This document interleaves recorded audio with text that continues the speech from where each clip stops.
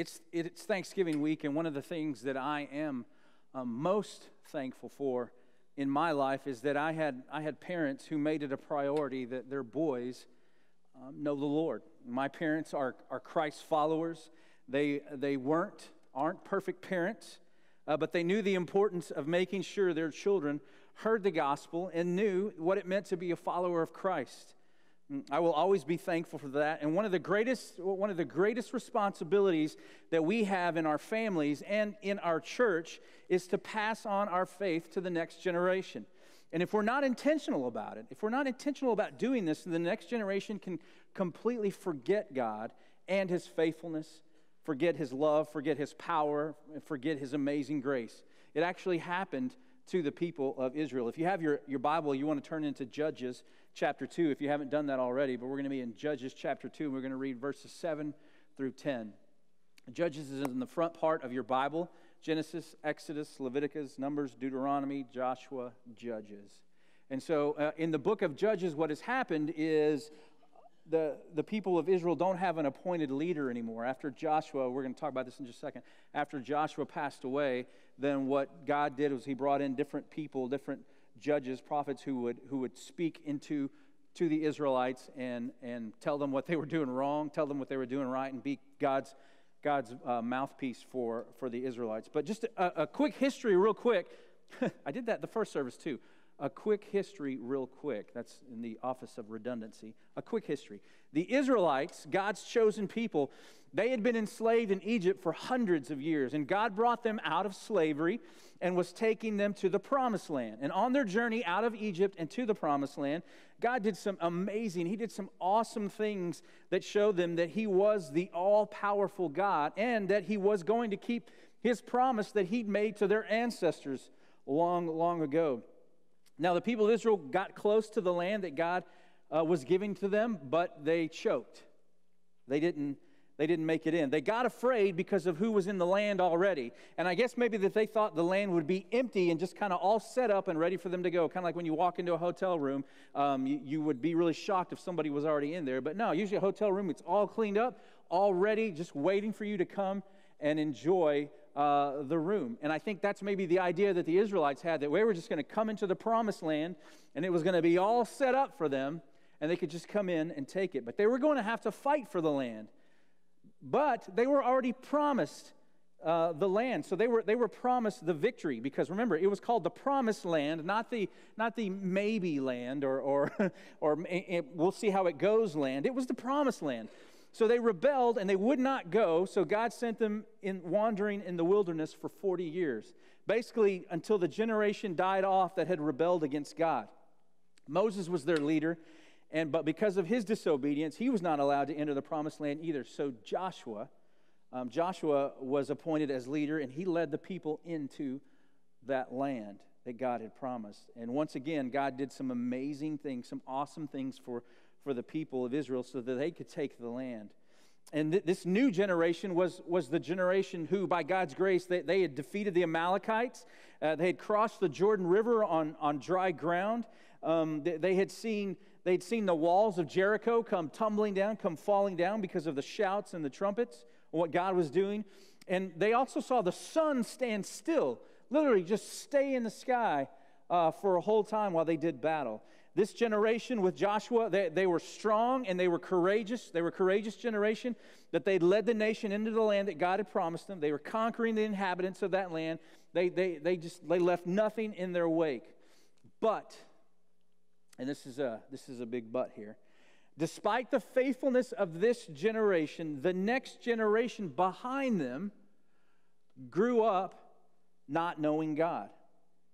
And can you imagine how sad it was that when Joshua's generation died off, so did the memory of the God who had given them so many victories. This generation to whom God was so faithful, that generation spawned a generation that was completely faithless to Him. He was a forgotten God.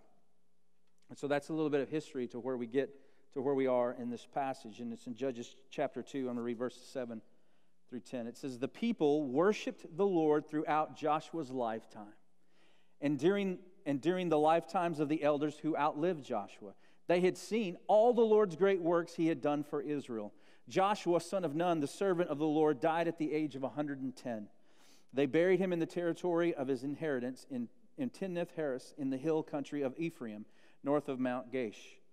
That whole generation was also gathered to their ancestors. And here's the key point. After them, another generation rose up who did not know the Lord or the works that he had done for Israel. So what happened?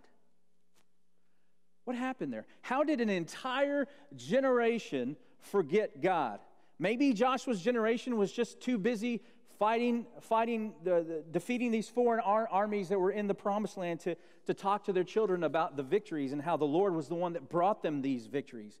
Maybe after they'd had many years of fighting these wars, that the parents, they kind of just dropped their guard. They got complacent. They were living in cities that they didn't have to build. They were eating the crops, the fruits, and the vineyards of things that they didn't have to build themselves. Instead of constantly depending upon God, maybe they got lazy. They got spoiled. They were apathetic because now they were living on the spoils of their victory. You see, when life gets easier, it's easier to think we don't need God. Desperation for God, when life gets comfortable, desperation for God is quickly replaced by distance from God. But whatever happened, the next generation never did get the baton of faith from the generation before them.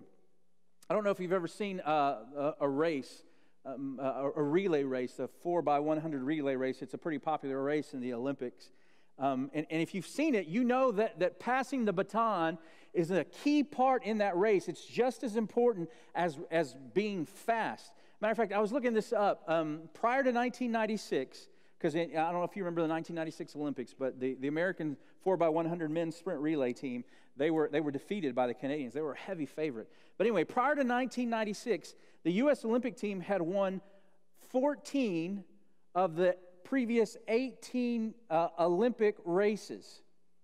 Okay, so the U.S. dominated that. And the only time they lost prior to 1996 was in 1980 when the U.S. boycotted the Olympics. And the other 3 times were, get this, they weren't beaten because they were slower. They were beaten because of an error made when they were passing the baton.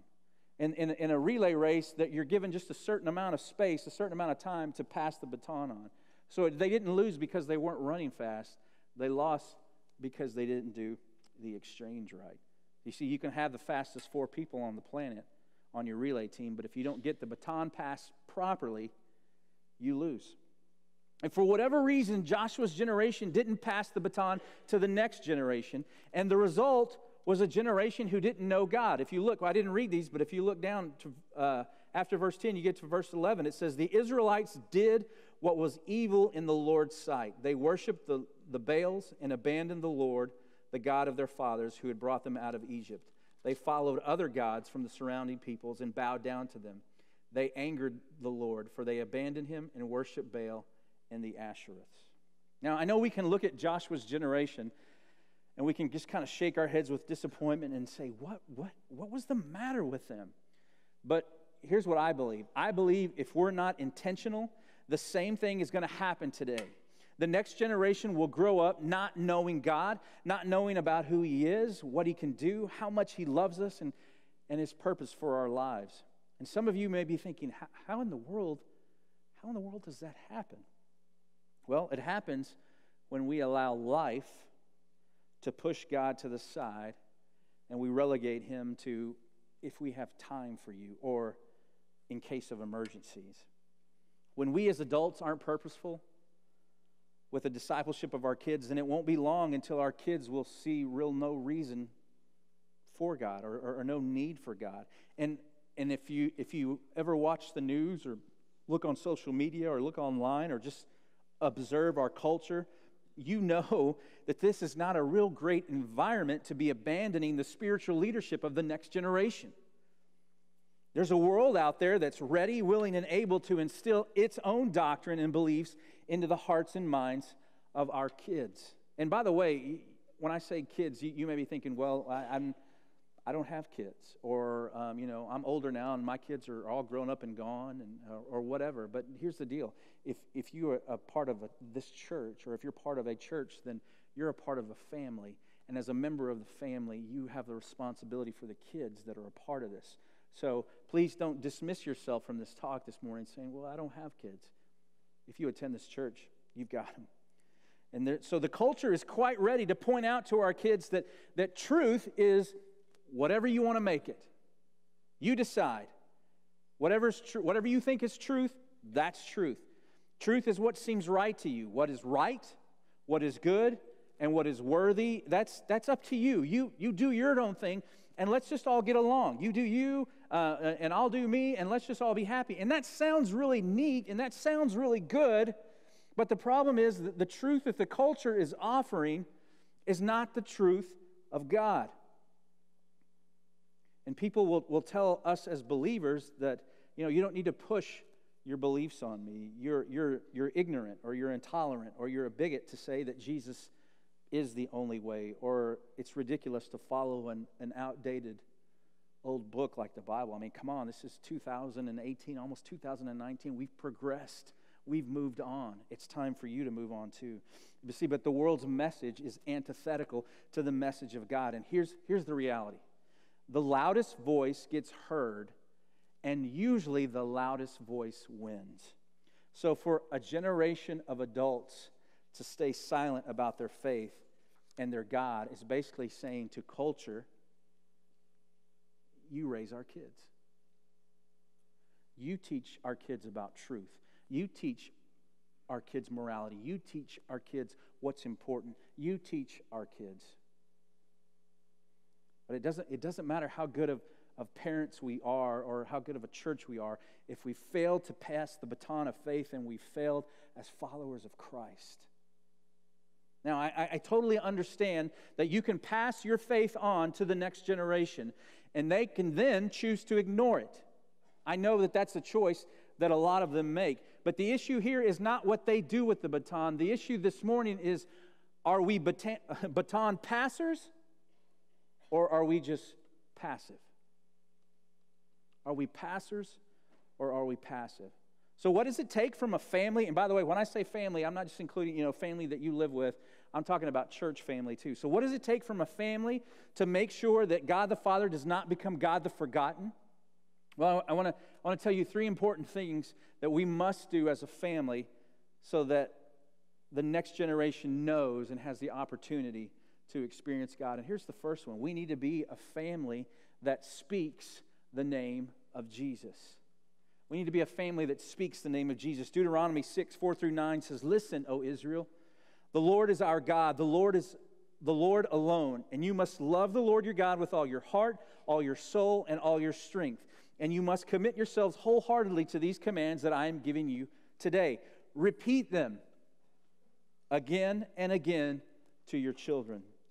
Talk about them when you're at home and when you're on the road, when you're going to bed and when you're getting up. Tie them to your hands and wear them on your forehead as reminders. Write them on the doorposts of your house and on your gates." Did you catch the message there? That language there, it's repeat them. Repeat it to them over and over and over again. And notice who it said to the children. Let the children know about God. Let the children know about God's commands. Talk about them all the time. When you're going, when you're coming, when you're going to bed, when you're rising up, it's talk about them. Speak the name of God. Speak the name of Jesus. And I know it may seem excessive, but it's necessary because what doesn't get priority is quickly forgotten. What doesn't get priority is quickly forgotten. Later on in Deuteronomy chapter 6, starting in verse 20, it says, "In the future, your children will ask you," and here's the important thing, when they ask you, you have to have an answer. "What is the meaning of these laws, decrees, and regulations that the Lord our God has commanded us to obey?" Then you must tell them. You must speak to them. You must say to them, "We were Pharaoh's slaves in Egypt, but the Lord brought us out of Egypt with his strong hand. The Lord did miraculous signs and wonders before our eyes, dealing terrifying blows against Egypt and Pharaoh and all his people. He brought us out of Egypt so he could give us this land that he had sworn to give to our ancestors. And the Lord our God commanded us to obey all these decrees and to fear him so he can continue to bless us and preserve our lives as he has done to this day. For we will be counted as righteous when we obey all the commands that the Lord our God has given to us. We have to be intentional about telling the next generation of what God has done and what he is doing in our lives. We can't assume that they're going to know. We can't assume. How will they know if we don't tell them? How are they going to know how God has shaped your life? How are they going to know about God's faithfulness in your life? How are they going to know your struggles and God's lessons in those struggles? How are they going to know about your doubts and what God has spoken to you during those times of doubts? How are they going to know about God in your life if you're not willing to share your life with them? Faith isn't passed on by osmosis. It doesn't work that way. Faith isn't something that you're born with. It's not because I'm a follower of Christ and that means my children are automatically followers of Christ, which means my grandchildren will. It doesn't get passed on that way. Faith is passed on by adults being intentional about faith conversations with the next generation. And don't forget, what we're unwilling to do, that will leave the door open for culture to come in and to compete for our children's affections and their hearts and their minds. Romans 1:16 says, "For I am not ashamed of the gospel." I am not ashamed of the name of Jesus Christ. I am not ashamed of telling people about Christ. I am not ashamed to pass on my faith to my kids. I'm not ashamed of passing my faith on to the next generation. Why? I'm not ashamed of it because it is the power of God for salvation to everyone who believes. Why would I be ashamed of that? Why would I not speak of that to the next generation? Because if it's the only thing that's going to save them from an eternity separated from God, it would be foolish for me not to. And it might be darn right hateful for me not to share the gospel with them. There's a lot of things that I don't really want to talk about to my kids. You know, a lot of things from my past that I don't necessarily want them, all the times I was a moron growing up, those kinds of things, and the embarrassing moments as a teenager. I don't really want to, open up about all of my failures and those types of things. But there are a lot of things that I do talk about with my kids. I talk about stuff that's going on in my life, and we talk about football, we talk about golf, we talk about TV shows, we talk about social media, we talk about friendships, we talk about school, we talk about church, we talk about activities, we talk about a whole bunch of stuff. But one thing that we have to make sure that we talk about with our kids in the next generation is the gospel of God, because, like we just said, it's the power of God for salvation. A generation forgets God when the generation before him stops speaking his name. When God is no longer a part of the conversation because God has been crowded out by everything else, then the generation after us will forget who God is. So the first thing is we need to speak the name of Jesus. The second thing is we need to be a family that lives like Jesus is King. We need to live like Jesus is King. Now, I was in youth minister for 18 years of my 20-something years in ministry. And so youth ministry just kind of, it's part of who I am. I love youth ministry. But here's what I get trouble with sometimes is adults who are talking about this next generation. And we can't get mad at the next generation for living lives that we've allowed them to live. We can't get mad at them for living lives that we've allowed them to live. I hear this all the time from adults. Kids sure are different these days. I wasn't like that when I was a kid. Well, why weren't you? You weren't that way because your parents didn't allow it. Well, kids don't respect these adults these days. Well, why? Because they weren't taught it. You were respectful when you were young because you grew up in a home that valued and taught respect. And again, I don't want to play the blame game here, but to a great extent, our kids are the way they are because we've allowed them to be that way.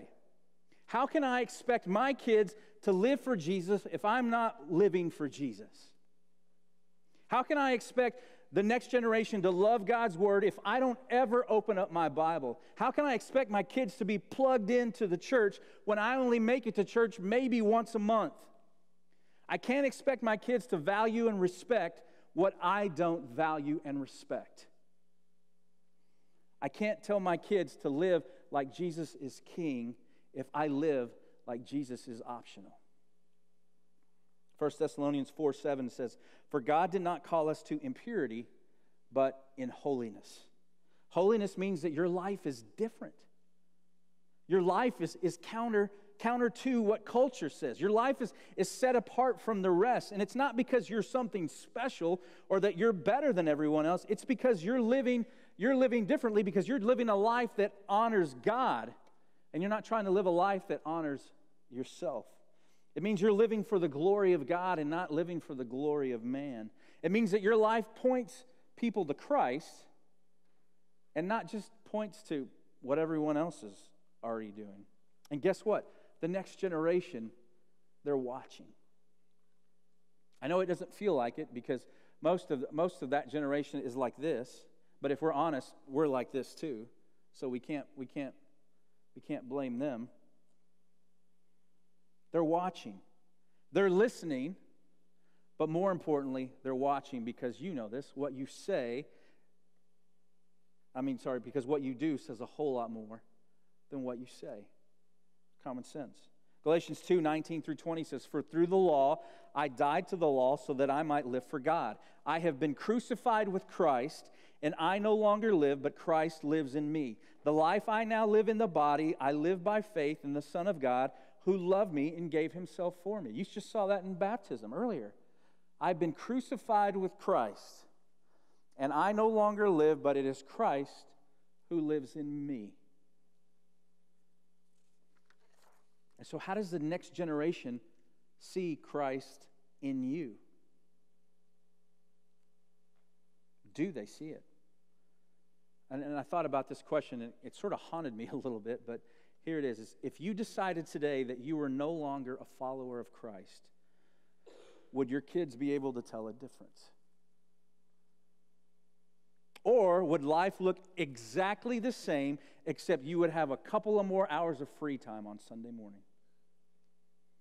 If I no longer live and Christ lives in me, then that's going to impact everything about me. It's going to impact my marriage. It's going to impact my dating. It's going to impact my parenting, how I do my job, my friendships, my finances, my priorities, my schedule. It will and it should change your life. Jesus as king means Jesus is boss. He's not an advisor. He's not one of the voices that you listen to. He's in charge. He's the only voice in the headset telling you what you should do, how you should live. And if we want to make sure the next generation knows God, then we better act like we know him too. John 6:38 says, "I didn't come from heaven to do what I want." This is Jesus talking. "I didn't come from heaven to do what I want. I came to do what the Father wants me to do. He sent me." The next generation will know God matters when it sees the previous generation living like God is the only thing that matters. And the last thing there, as a family, we need to be a family that empowers others to follow Jesus. So we speak it, we live it, and we also have to teach it. That means we have to help the next generation know how to follow Christ. We have to be willing to answer their questions, answer their tough questions, deal with some of their doubts, talk about some of the hard things that they're seeing, discover answers to questions together, teach our kids the Bible, how to study the Bible, help them to know how to apply the Bible, to know that the Bible is applicable today, and it's not just an old book that doesn't need to be read or needs to be updated to 2018, but it's God's living word. We need to let them know why church is important, why giving is important, why serving is important, why sharing our faith is important. Talk about all the hard stuff about following Christ, because we will go through stuff because we've said that we belong to God. And here's a big one. We need to do ministry with the next generation. Together. I think we should look for opportunities to minister together. This generation ministering and serving alongside the next generation. Matthew 28, 19 and 20, our marching orders as a church, as believers. Go therefore and make disciples of all nations, baptizing them in the name of the Father, the Son, and the Holy Spirit, teaching them to observe all that I have commanded you. And behold, I am with you always, even to the end of the age. A key phrase in that passage is what we do as disciple makers is we teach. We teach. We need to teach the next generation what it means to be a follower of Christ. Salvation is the starting point to the journey. Coming to know Christ, that is the starting point. But the rest of the journey is helping people to know what to do next. I'm a follower of Christ, okay? Well, what does that mean? What do I do next? And that's a phrase that we've said a lot here in this church. It's a phrase called, it's what we say, next steps. And we're all about taking next steps in this church. And we do the next generation a great disservice if we're not intentional with our discipleship and walking alongside them as they take their next steps in their faith. 2 Timothy 2:2 says, take the teachings that you heard from me, proclaim in the presence of many witnesses, and entrust them to reliable people who will be able to teach others also. I've been serving in ministry for about 27 years, and I believe with my whole heart that I am the minister that I am today, good or bad, because of the mentors in my life who lived out 2 Timothy 2:2. They took what they knew and they just poured it into me. And what they poured into me, God used to shape me into who I am today. And the next generation will forget God when this generation doesn't take the time to open up and pour into their lives. 1 Corinthians 11:1 says, this is Paul talking, he says, imitate me as I also imitate Christ. I love what Paul says here. He's basically saying, watch me. Watch me. I can remember growing up learning how to do things by watching my parents. They would explain things to me from the gamut of how to make a cup of coffee. Because you remember you used to have those coffee filters and you have to scoop enough coffee in there and the water and all that. I hated that they taught me to do that because then when they wanted coffee, they would just say, Ray, go get us some coffee. So I would do it. Ray's my middle name, by the way, and that's what they call me. Or I was the remote control, Ray, go change the channel, and they taught me how to do that. But, all kinds of stuff like how to mow the yard correctly, how to edge, how to weed eat, how to change a light bulb, how to make my bed, how to do the laundry, how to vacuum. They taught me all kinds of stuff. And it was always pretty much the same thing every time. They would talk me through the process, and then they would say, watch me. Because they were going to do it. They were going to show me. They didn't just give me the instructions and say, step 1, 2, 3, and then walk away. But no, they showed me. They said, watch me. And they modeled it for me, and then they had me do it. They would correct me where I was doing something wrong, or they would help adjust what I was doing. They'd help me to get it right. Sometimes they would have to show me again or a third time. And they kind of helped me how I would think about it or help me to problem solve. But I'll never forget them saying those two words, watch me.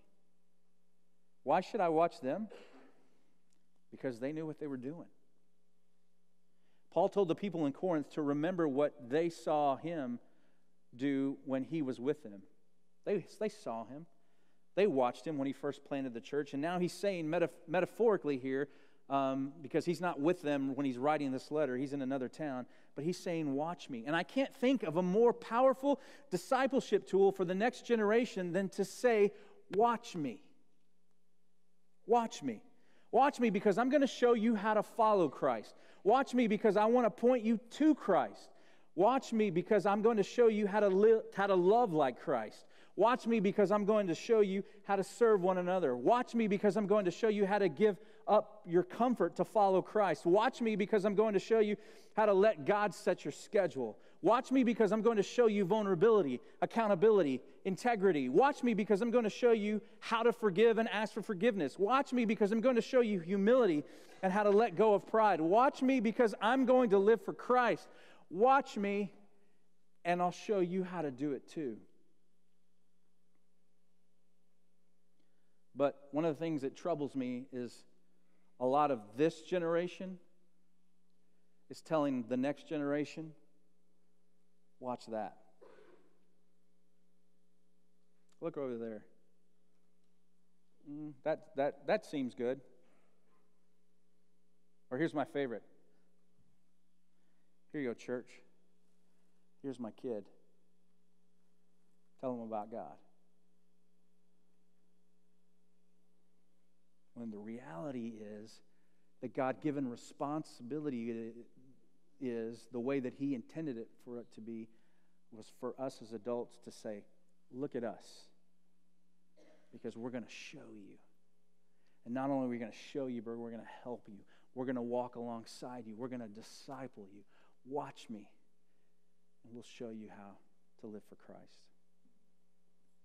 You know what I've never seen, back to the relay race, you know what I've never seen, and I've watched some of the races. I don't sit there and watch it all the time.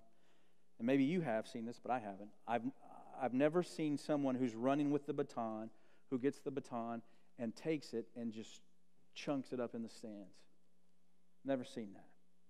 Never seen that. I've never seen someone who gets the baton and takes it and act like they just want no part of this. Like they're running away from the baton. No. When they get it, what do you see the athlete doing? You see them using all their ability, all their speed, all their strength, everything that they've got, and they're going as fast as they can to hand it off to the next racer. And then here's another cool part of the race. Once they pass it on, then they cheer on the next runner. Adults, we have to be a generation that uses everything that we have, all of our God-given strength, our energy, our ability, our resources, our time, to make sure that we pass on the baton of faith to that next generation. And as we do, let's pray and let's cheer for the next generation. Let's not get mad at the next generation. Let's not beat dog on the next generation. They're just kids. They don't know any good. It's not like I used to be. The world is different, blah, blah, blah. Sure, it's different, but you know what this world needs? The world needs our faith.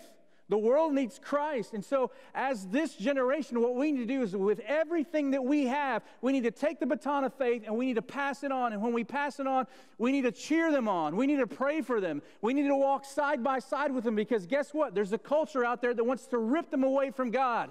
But what we need to do as the church and as families is to hang on to them with everything that we've got and say, don't let go. Take this baton and run. I am running with you. That's what we need to do. May we never abandon our responsibility of speaking the name of Jesus, living like Jesus is King, and empowering the next generation to follow Jesus. Because the sad truth is, if we don't, the next generation will not know God. He'll be the forgotten God.